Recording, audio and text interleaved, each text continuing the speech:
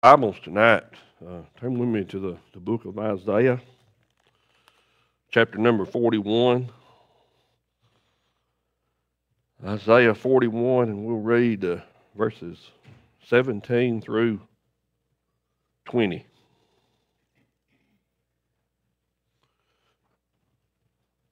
Isaiah 41, verses 17 through 20. And say, Jimmy, you've done tilted the church. Look at here. You remember last week, I believe it was, that side was. So you've let's say, you've helped them double up over here.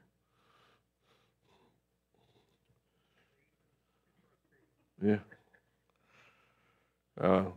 Let's read verses 17 through 20. When the poor and needy seek water, and there is none, and their tongue faileth for thirst, I, the Lord, will hear them.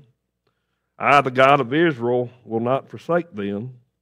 I will open rivers in high places and fountains in the midst of the valleys. I will make the wilderness a pool of water, and the dry land springs of water.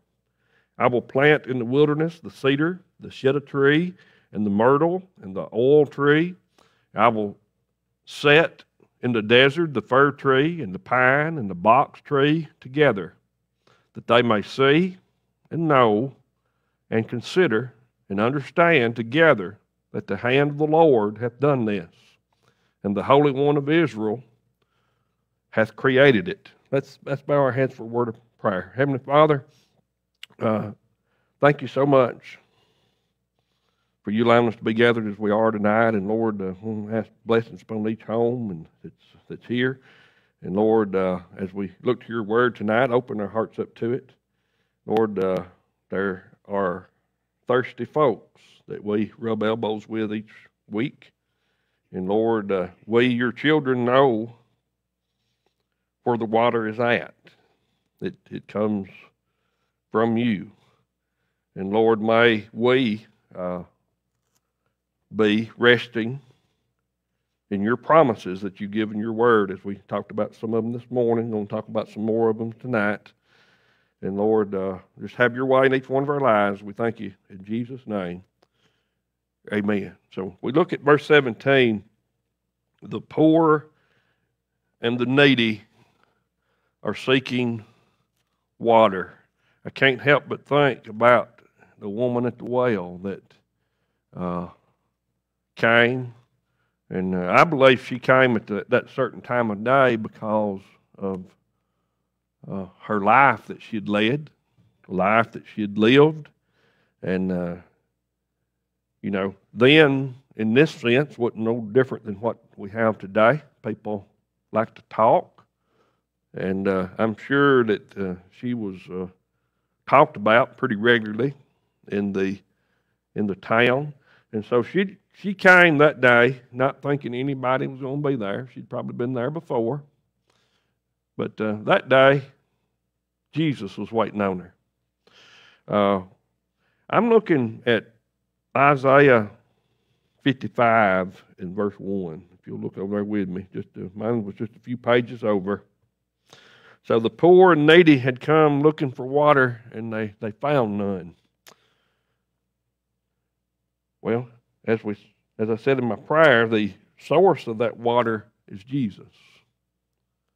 So Isaiah 55 verse 1, stop everyone that thirsteth, come ye to the waters.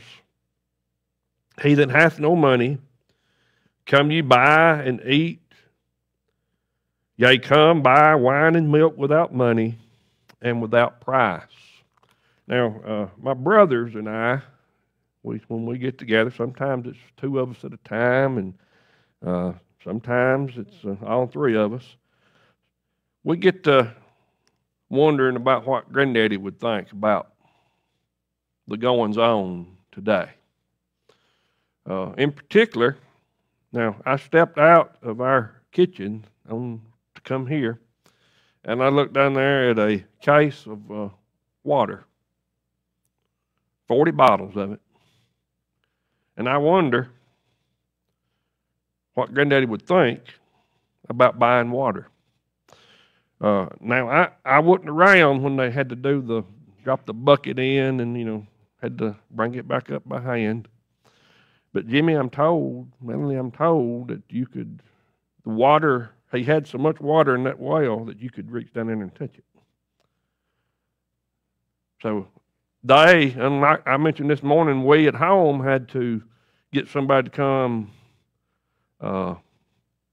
clean out our well. He never did have that problem. Now, his was a hand dug too, but I hardly ever did I ever see him. He had a concrete thing or a block thing around his well and the pump, and I don't think I ever even seen in there because he'd never had any water problem. When they came through asking for if anybody wanted on county water, why does he need county water for? They might have had bought water from him. I don't know. But I think he would have wondered about this buying water because that wasn't in his vocabulary. But the poor and the needy here go seeking. Now, I thought for a long time that maybe somebody going out and seeking some fulfillment in life would not ever hit so close to home as it has. But I've realized over the last several years it probably has hit every home. I believe there's a God-sized hole in everybody's life, and we can try this, that, and the other. Solomon tried this, that, and the other to try to fill that hole, and he had a lot more means than anybody that I know. He withheld not anything that he desired. If he wanted the latest comedian, hey, they were brought on payroll. If he wanted the best singers, hey, so-and-so's having a concert over there. Well, are they any good? Well, you hire them and bring them on in. But he realized this. It was all empty. It was all vain. And in the end of the book of Ecclesiastes, he wrote this. Here's the conclusion of the matter. Serve God and keep His commandments. Because that is the whole duty of man. But these folks, where are they? First of all, where are they going to find the water? Maybe they heard that, hey, so-and-so's got water over there. Well, let's go over there. Well, it's dry.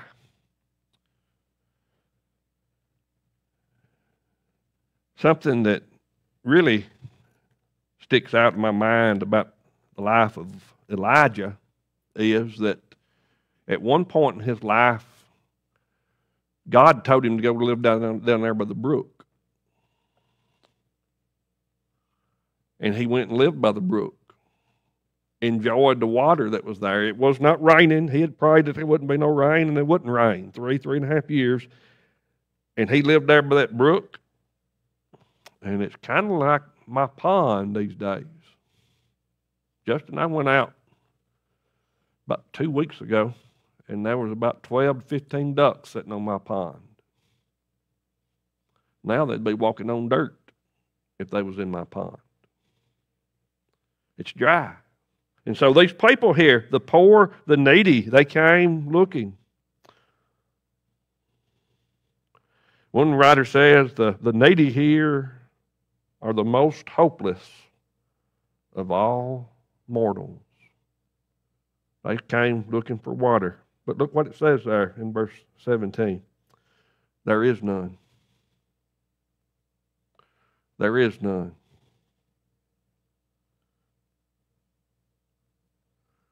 Their tongue, it says there in verse 17, faileth for thirst. What they got to do? They got to cry out to the Lord. And what does he say he's going to do? He said, I, the Lord, will hear them. I, the God of Israel, will not forsake them. You see, he's provided the way. His son Jesus, matter of fact, said in John 14, I am the way, the truth, the life, no man comes to the Father but by me. Now, let's go back to Granddaddy. Born in 1908,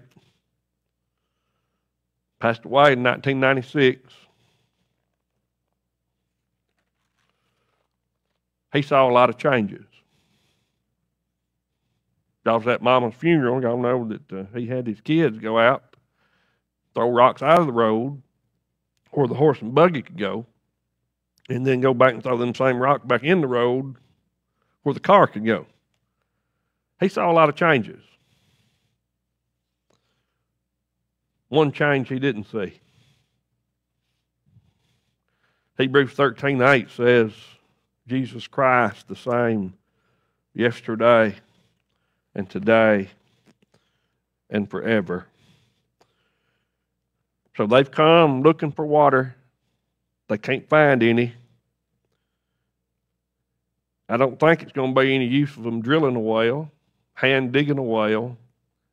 Don't think it's any use of them going down and living by the brook.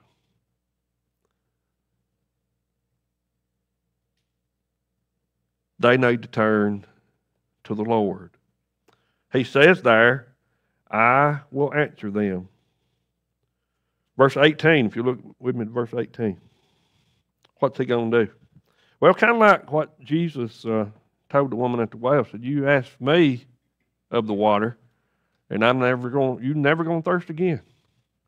And she thought, well, hey, I don't have to come back and carry this water back. Give me some of that water.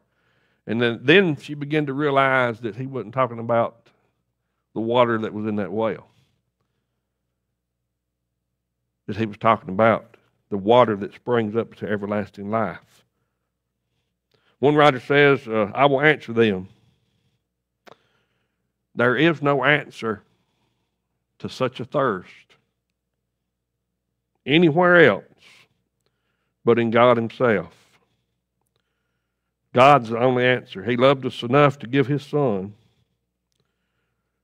Look unto me and be ye saved. God's answer is near when our absolute failure is recognized and confessed. So, first of all, I still do this. They raise their hand. Yeah, what do you need? I need help with this. Could you come help me? And I always say, that's the first step to recovery. You got to realize you need help. These people realized, I'm thirsty.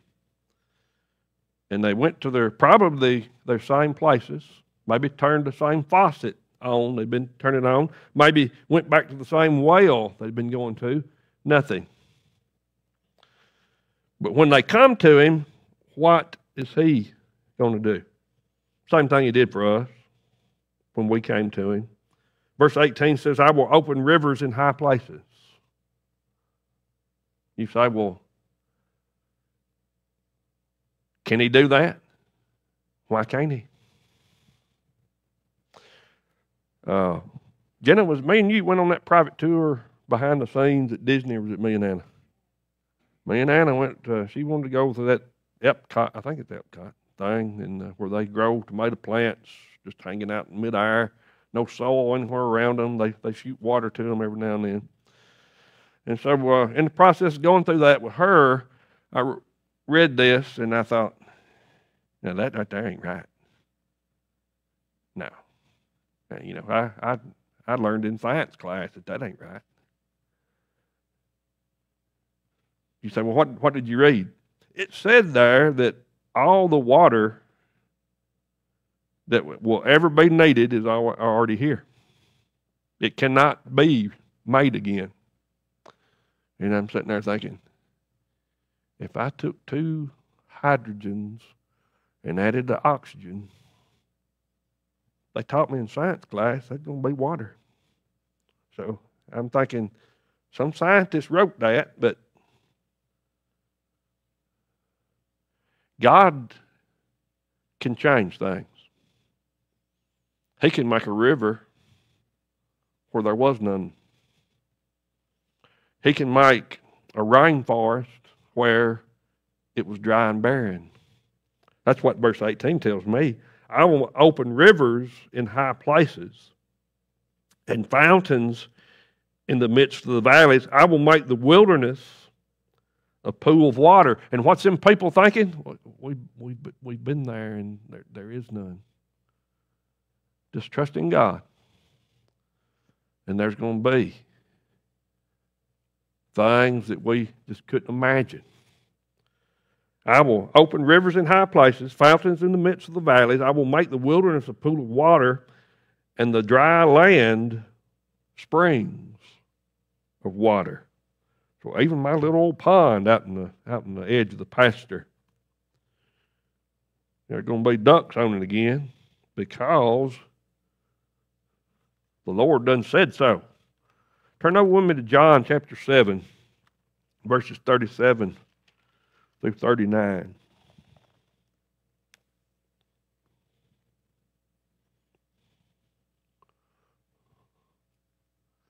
And I always like to read labels, like drinking water. This is bottled at the source. It's such, or somewhere else. Well, if you're going to put somewhere else on there, why bother telling me where it was bottled at? Is it bottled at the source, or did you ship it somewhere and then bottle it? John 7, verse 37 says, in the last day, that great day of the feast, Jesus stood and cried, saying, if any man thirst, let him drink. Let him come unto me and drink. Now, these folks over there in Isaiah, they were looking everywhere, but in the right places. You talk to folks. You go to church. Oh, no, we don't. We don't do that anymore. We got other things. More things important. Well, what could that be? Jesus said, if any man thirst, let him come unto me and drink. Verse 38, he that believeth on me, as the scripture hath said, out of his belly shall flow rivers of living water.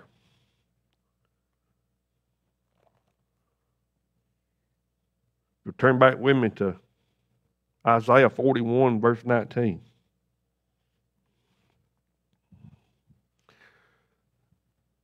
Amy got up one morning over the summer break, and I heard her walking. Then I heard her come to the door, bedroom door, open it, and I was already downstairs, and we ain't got no water. And somebody's sitting out in the front yard, down by the road.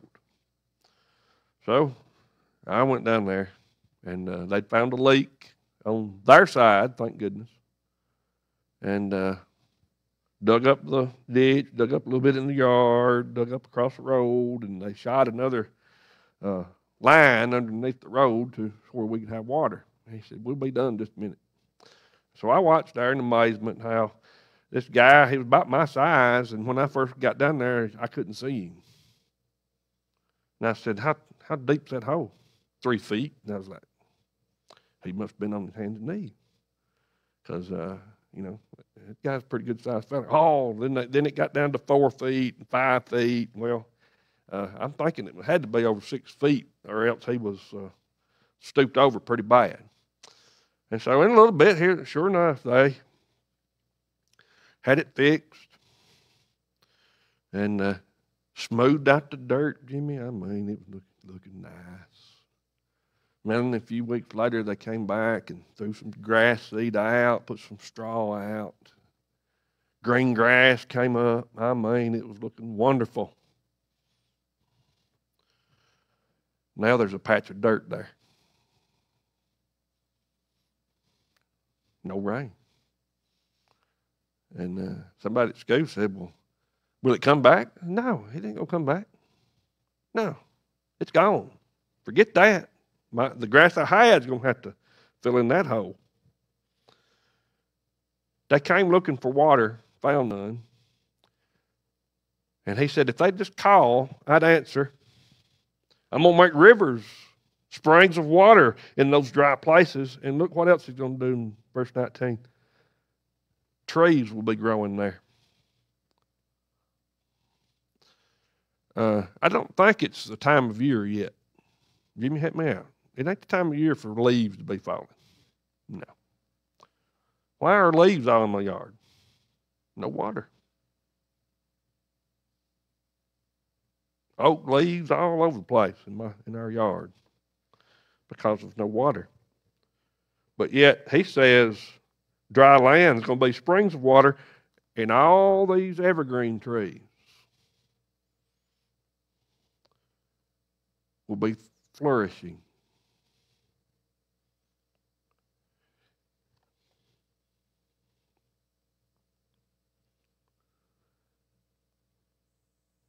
One writer says this part of God's answer to the poor and needy wilderness is part of God's answer to the poor and needy wilderness of man's soul. It needs only the cleansing and refreshing rivers,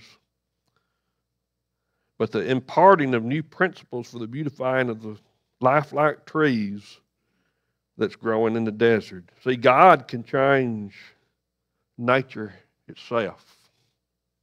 Used to be a commercial back in the day. Jenna and Justin probably don't know nothing about this. You'd hear this clap of thunder, and it was some kind of butter. It's not nice to fool Mother Nature. And Mother Nature would appear. I don't believe in Mother Nature. I believe in God. And He can change nature itself if He so desires to meet our needs. All His works are going to praise Him. Matter of fact, the New Testament says that if we don't praise Him, the rocks will. And as the song says, I don't want no rocks to cry out for me. I want to give praise to whom praise is due. So all these trees are now going to flourish where there were not any. And then look at verse 20. Why all this? That they may see. That they may see and know and consider and understand together that the hand of the Lord has done this. Girl at school had a St. Louis shirt on the other day. I didn't go into the detail I'm fixing to go in with y'all, but I said, you been to St. Louis? She said, yeah. I said, did you go up in that arch? Yeah, went up to the top of it. I said, well, I've been there twice, but we didn't ever go up in the arch. And this is the detail I didn't give her. And I think I shared it with y'all. I've read that they built the arch to try to control the weather. All I know is the arch is still standing, and I imagine St. Louis has storms just like anybody else. And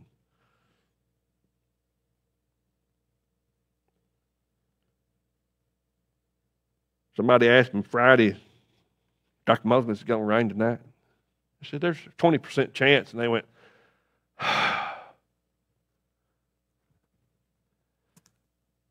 I said, why?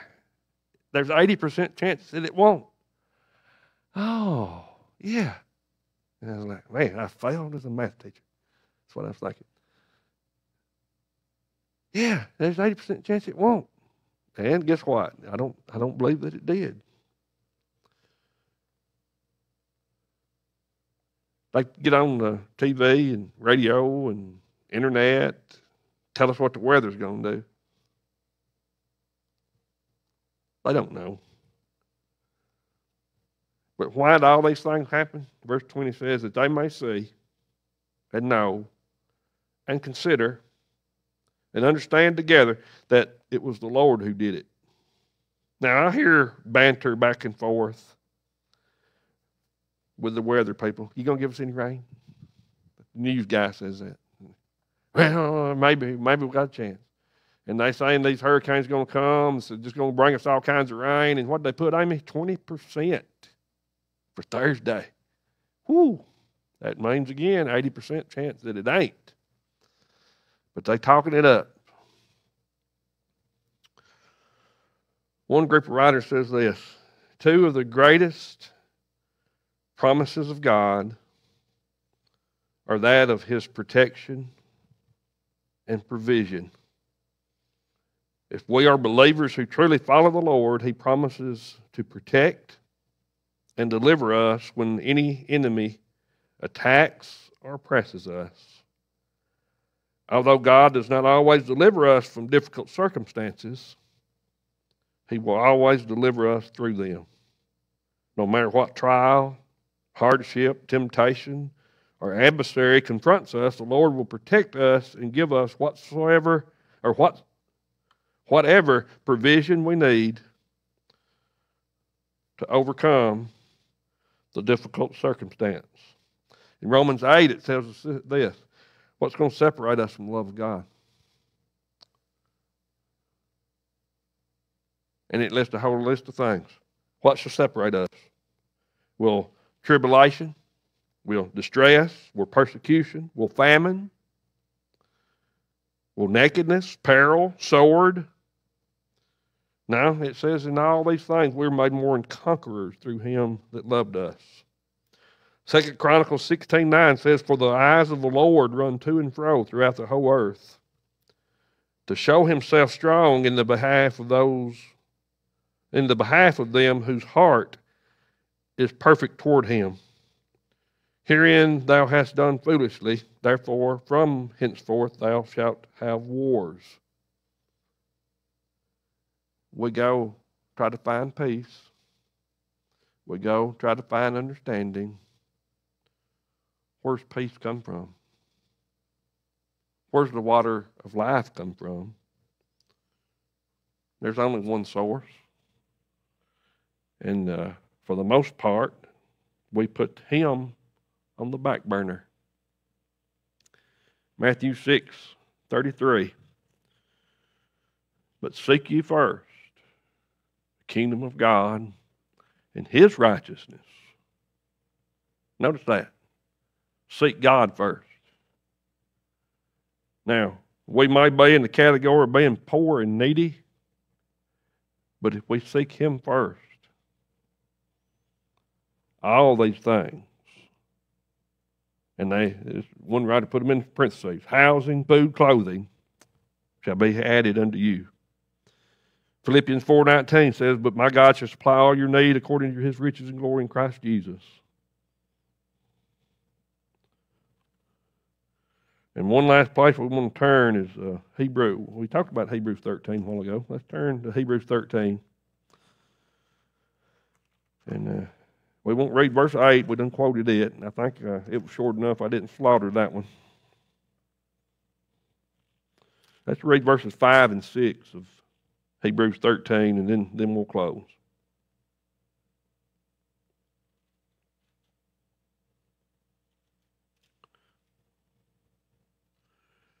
Let your conversation, your lifestyle, your manner of living be without covetousness. And be content with such things as ye have. For He has said, I will never leave thee, nor forsake thee. So that we may boldly say, it wasn't the government that did it. It wasn't our employer that did it. It wasn't the church that did it. So that we may boldly say, the Lord is my helper. The Lord is my helper. And I will not fear what man shall do unto me. They came looking for water. They was looking at the wrong source.